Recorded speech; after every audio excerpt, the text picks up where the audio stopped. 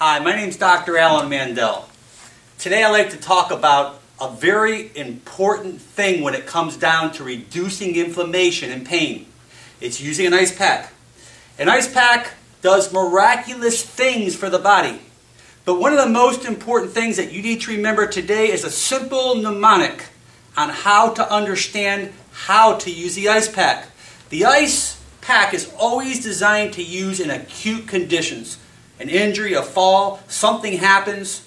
Initially, always the ice pack. It helps reduce inflammation by constricting the vessels to prevent excessive blood to get into the tissues. But a simple mnemonic is PRICE, P-R-I-C-E. P stands for protection. If this fellow hurt his knee right now, we want to protect the area. R stands for rest. We want to make sure that you rest that knee.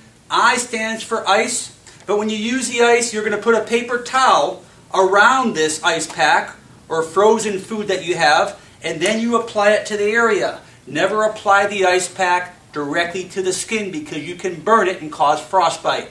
C stands for compression. When they're swelling, it's good to wrap the ice pack around a little snug to compress the area, and E stands for elevation. So in his situation, I want to elevate his knee above the heart so the swelling can come out quicker. Well, there you have it. Remember PRICE, P-R-I-C-E, to help someone as well as yourself. Make it a great day. I'm Dr. Alan Mandell.